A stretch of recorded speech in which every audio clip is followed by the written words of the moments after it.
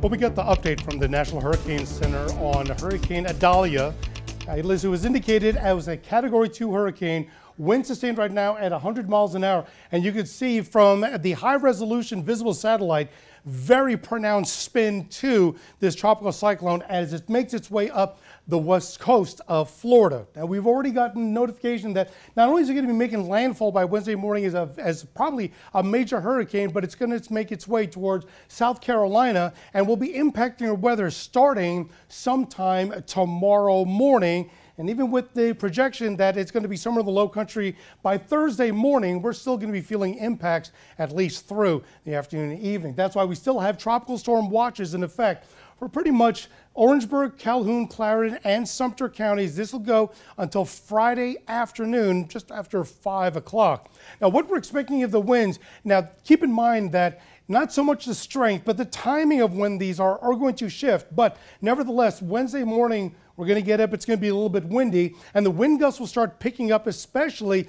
in the southern and southwestern portions of the Midlands by midday and into the afternoon. And those winds will be picking up by Wednesday before sunrise. Most of our Midland communities south of 378-76 are going to be experiencing very windy conditions, wind gusts in excess of 40 miles an hour, sustained of over 45 as we get into Wednesday night, as Idalia at this point, as the tropical storm continues to make its way through.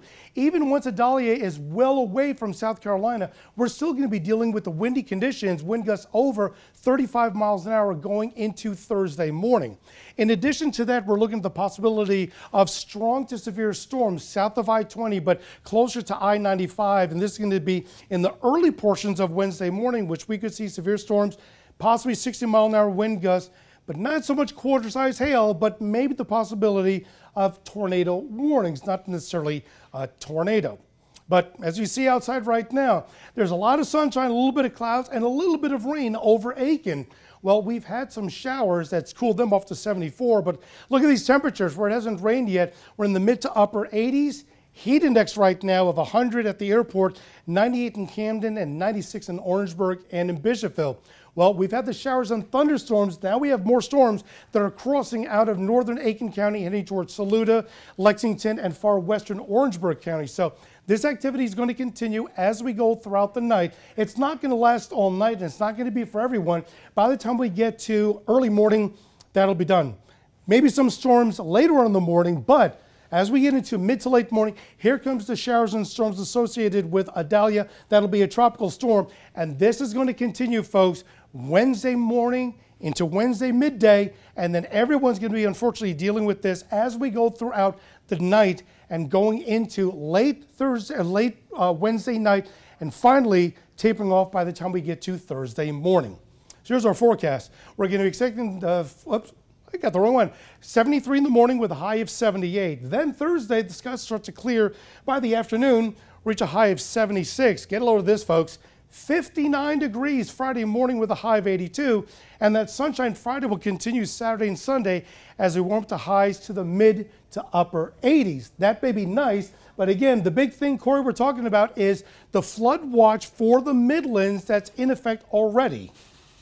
It looks like the biggest impact for the Midlands is going to be the potential of flash flooding as we go into this upcoming situation here. You can see Idalia off the coast of Florida. Out there, wind and surge is the biggest concern, but we're going to see a weaker system over South Carolina, bringing plenty of moisture. This is what we call precipitable water, so the amount of moisture in the atmosphere. This dark green right here indicates extreme levels of moisture, even for the tropics, and you can see being pulled along with Idalia as it moves across South Carolina.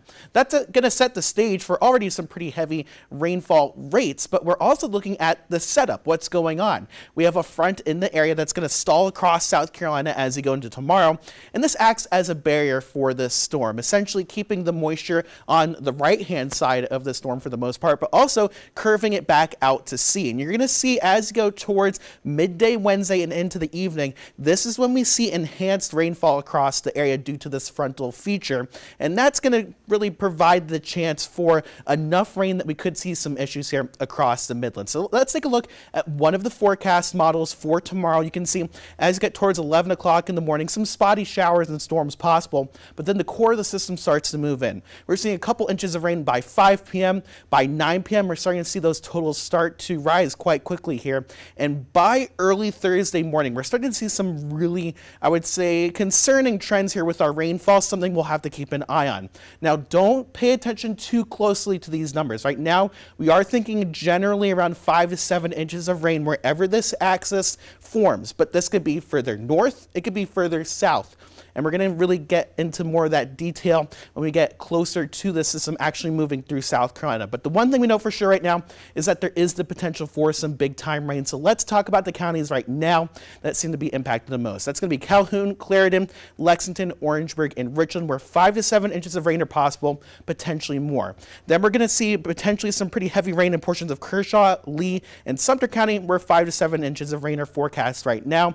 As you get further inland, 2 to 4 inches in places like Fairfield, Newberry, and Saluda County. So we'll give you guys more updates though as you get a little bit closer to this event. Stay tuned, we got more News 19 coming up.